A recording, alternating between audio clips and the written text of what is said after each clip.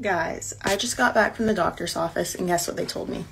They told me that I was overweight and needed to lose weight because according to my height and weight, my BMI is in the overweight range.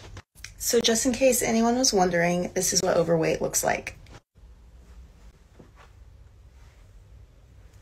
Yeah, so I guess overweight has visible abs now. There's a more important teachable lesson here. Imagine a doctor looking at her and saying, yes, you are overweight. It is obviously ludicrous. We can all agree on that already. BMI crudely guesses your body composition. People with higher BMIs tend to have more body fat on average, but there are anomalies. If you work out and have a lot of muscle mass, you can be described as overweight even if your body fat is low. Meaning bodybuilders are often described as being obese even when they have visible six-packs. Which is why you need to use other, more precise tools like waist circumference or waist to height ratio, which could indicate that you have more abdominal fat, which is an independent health risk factor over BMI alone. Basically, we know that BMI can be used to roughly predict trends on a population level, but it cannot be used in isolation to accurately predict your body composition specifically. But the lesser known lesson? Many people still use it in isolation to predict your health. If you are overweight, you will often get immediately lectured about your poor life choices. No medical tests necessary. No fitness tests either. No lifestyle questionnaires to even see how you eat. It is just a case of, you are overweight, so you are unhealthy. Many gym bros and gym broettes get pissed off when BMI is used to make some faulty snap judgment assumptions about their body composition. But it's still common practice to use it to make snap judgments about your health. Maybe, just maybe, your health is more multifaceted than how much you weigh.